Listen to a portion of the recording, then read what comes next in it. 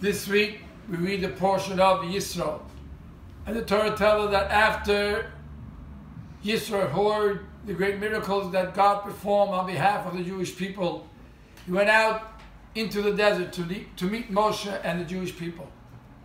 And the question comes to mind, why only Yisro? The entire world heard of the great miracles. As we read in last week's portion, Shomer Amon Yugozim, the nations of the world heard of the miracle of the splitting of the Red Sea, and they trembled. So what was so special about Yisro?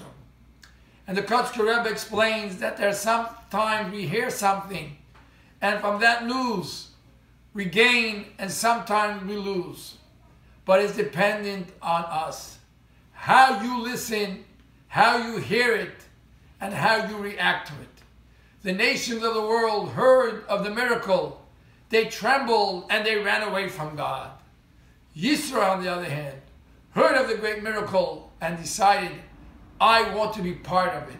I want to join the Jewish people. I want to join Moshe, and I want to be part of this great nation. My friends, it's in our hands to react to everything we hear in a positive way.